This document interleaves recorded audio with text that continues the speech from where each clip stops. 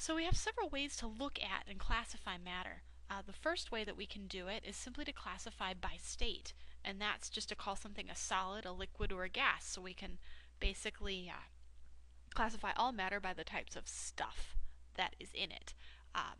We can classify air as a gas, or we can classify tap water as a liquid. We can classify the wood dais that I'm lecturing at as a solid.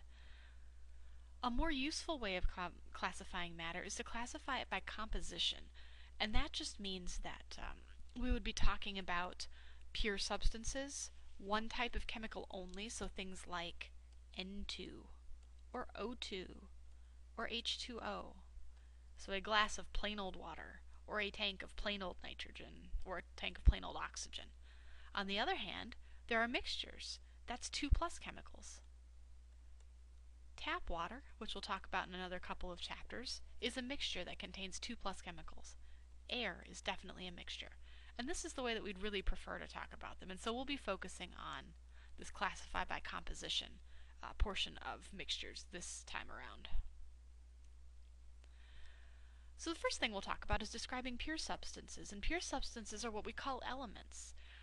They cannot be broken down any further using any chemical means. I can't take any sort of chemical reaction, I can't take any sort of means to break apart N2 once I've got it, or O2 once I've got it, or argon. I've got to pick up some really, really big guns that are not very much possible. There are 118 known elements as of April the 10th and April of 2010, and still as of today. Most of them have names. They've just most recently named 113 and 111. You can describe elements using chemical symbols, and all those are 1 or 2 letter abbreviations. So gold down here gets the chemical symbol Au. Notice that gold and Au don't correspond, right? This comes from the Latin name for gold, aurum, and so they call it Au. Mercury is another one of those. Mercury is Hg, and that stands for hydrargyrum, which just means liquid silver. And so you can kind of get the idea, right? If you've ever seen mercury, especially in this picture down here, it looks like liquid silver. Lastly, helium is another example of a chemical symbol. It gets the chemical symbol He. He comes from helios, it's the word for the sun, and that's because that's how helium was originally discovered, was looking at the emissions from the sun and noticing that there was a new set of lines that didn't belong to any known element, and they named it helium from that point. It turns out that elements are well organized into groups with similar properties, and that's going to make all the difference going forward for us. So we know that pure substances can't be broken down by any further chemical means, and so we think of them as the building blocks of life, and basically the building blocks of the elements themselves are what are known as atoms. Atoms actually aren't a new idea. This comes from a Greek word, and it was atomos. Ah, goodness, there goes my mouse there. And all that Greek word means is indivisible. It was a philosophical concept. Philosophers like Leucippus and Democritus here in the 5th century BC needed that concept of indivisibility, something that was this elemental part of life on Earth in order to make their philosophies work.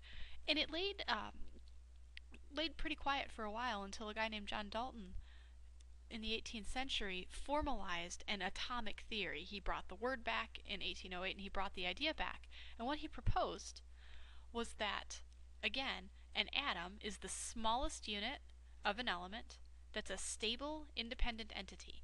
I can't break down an atom any more than what it already is without making something unstable and dependent, and it has to, it exists in a very different way. So if we break down an atom, there are several parts to it that we're interested in. The first part are the protons, and those are the positively charged things, so you'll see them as P or sometimes P+. What protons do is they help us identify an element. So carbon, for example, has 6 protons. On the other hand, hydrogen has 1 proton. And the number of protons tells you exactly what element it is. It can't have 6 protons and be anything but carbon. It can't have 2 protons and be hydrogen. Protons are found in the nucleus of the atom, and that's this middle region here. I'm representing them by these nice big blue balls. The other thing that we find in the nucleus of an atom are neutrons, and your book will talk about these in chapter 2, so you'll be seeing them very shortly. But neutrons have absolutely no charge. Protons are positively charged, so they're pluses. Neutrons have no charge. They help determine an atom's mass because even though neutrons have no charge, they're pretty heavy. They're just about as heavy as a proton, and so I can count them pretty much equally. Neutrons can vary among elements, and so I can have an atom be carbon but have 7 neutrons, or still be carbon and have 6 neutrons. Those are both possible, and that's what we call isotopes. Again, neutrons are found in the nucleus, so the nucleus is positively charged. It has only plus charges. The last part of an atom are the electrons, or the negatively charged part. So all of these electrons are negative, and if you look in the nucleus, I have 1, 2, 3 protons. There might be a fourth one back here.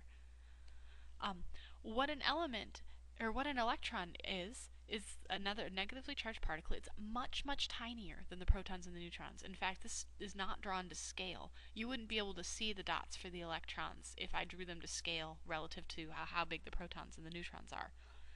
But what electrons do, first off, is they're found very far from the nucleus. So you have your nucleus in the middle, and then you have electrons way out elsewhere. They can get gained or lost in chemical reactions, which is very important to us. Watching electrons shift from one place to another is very important to energy concerns, for example, later. And lastly, another thing that electrons do is help us to identify whether an atom is in an elemental state, a neutral state. So, for example, elemental carbon would have 6 protons and 6 electrons. They balance each other out. 6 pluses and 6 minuses make 0. A carbon ion, say carbon minus 2, would have 6 protons and 8 electrons. It's unbalanced. It's got 2 more negatives. Or a carbon plus 2 would have 6 protons and 4 electrons, right? 4 negatives and 6 positives leaves you with 2 plus. And so that becomes important for us to be able to bookkeep that for later. How do we identify elements? If you take a look in the cover of your book, in the back cover, you're going to find a periodic table. And in the periodic table, there are a number of boxes, and each box represents an element. And there are 3 things in that box that are going to be very important. The first one is the atomic number, Z. And the Z just tells you the number of protons. It's hydrogen because it has 1 proton. It's carbon because it has 6 protons. It's lithium because it has 3 protons. If we're talking about neutral atoms, and we don't have to worry about that for another few chapters, we would be telling you the number of electrons also.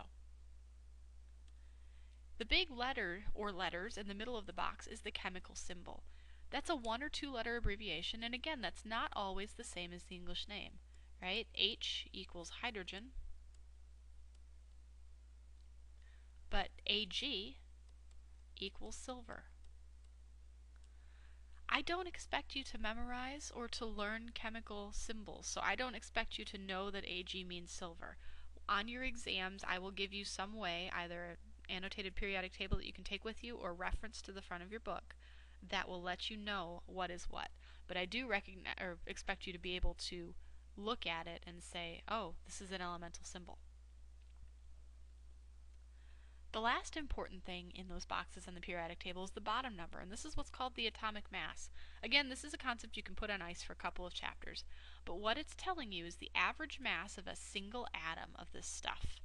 So we're saying that 1 atom of H weighs 1.01 AMU, atomic mass units. It's a completely arbitrary unit. We made it up because atoms are very small, and we'd like to be able to count and say 1, 2, 3, 1.01 instead of a 1 with 16 zeros in front of it, which is how much it would be in kilograms. So these are the 3 numbers you're going to see in the box. For now, we're really mostly interested in the chemical symbol and the atomic number.